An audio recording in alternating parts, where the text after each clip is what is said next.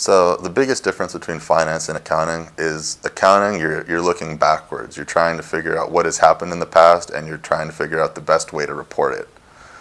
Finance is much more forward-looking. So you're making projections, you're using that past information, and you're making projections, you're forecasting, you're trying to figure out what's going to happen in the future and how your resources should be allocated in the future.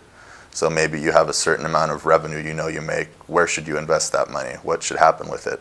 And you make budgets and forecasts based on your projections and what you think. Whereas accounting is much more backwards looking. So what's important with finance, especially like corporate finance you're saying at a company, is they give the business and they give the people running the business a good quantitative backing in the business's processes, the business's operations, and how the business is doing.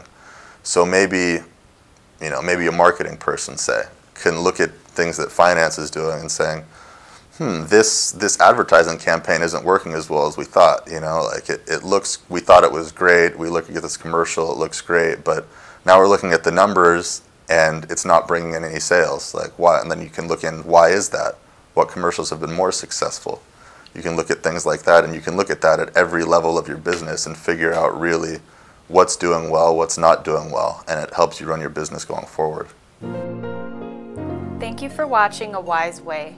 Subscribe to stay updated, share to pass the knowledge, or view our other videos on the left.